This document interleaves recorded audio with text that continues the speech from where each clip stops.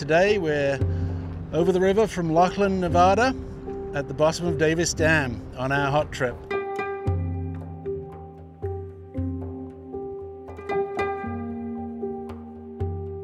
This environment is one of the harshest environments in all of the United States.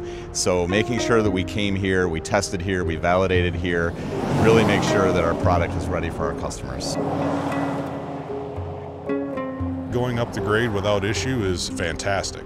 But in a development phase of a vehicle, we will find issues, but the point is to find those issues. So even having issues is a good thing. All right, we can find them, we can understand them, root cause them, and we can fix them. We're making sure that the thermal system is operating at a high enough performance so that we can actually make it up the dam and back.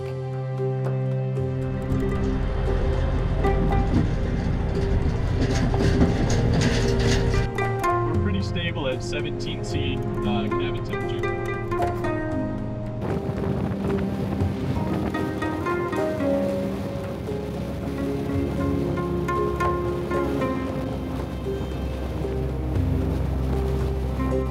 Success for this hot trip looks like us going up the grade with no challenges in terms of our battery temperatures or our cabin temperatures.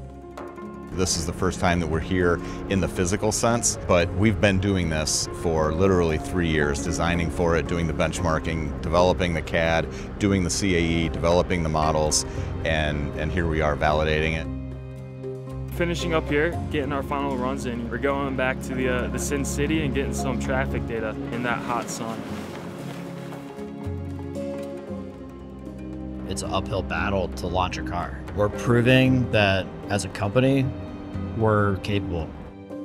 Went really well. Thermal system performed as expected, kept the battery cool, kept the occupants cool.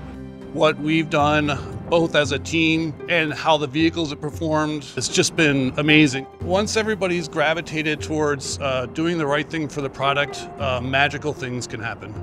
They believe in the truck, they want the truck to do great, and they're all in and working every minute to do that. It's been phenomenal.